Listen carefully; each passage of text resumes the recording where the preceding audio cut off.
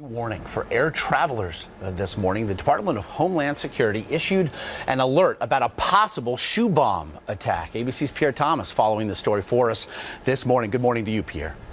Good morning, Josh. Today, U.S. authorities are warning the airlines that terrorists are refocused on finding ways to blow commercial planes out of the sky. Sources tell ABC News new credible intelligence obtained from overseas suggests that terrorist bomb makers have stepped up efforts to build shoe bombs, to design liquid explosives, and to hide explosives in cosmetic containers.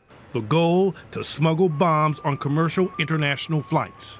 No specific plot has been identified, but the threat is being taken seriously. Passengers flying to the U.S. from overseas can expect to see additional pat-downs and extra scrutiny of their shoes and carry-on items. I think aviation symbolizes something to al-Qaeda, that the idea that you can take down a plane and kill potentially hundreds of people, both that are on the plane and on the ground, is very appealing. In some ways, this is security deja vu. In December 2001, only 3 months after 9/11, Richard Reed boarded a U.S.-bound plane with 197 passengers with plastic explosives built into the heel of his shoe. The bomb failed to detonate when he tried to set it afire, but this simulation shows what it could have done.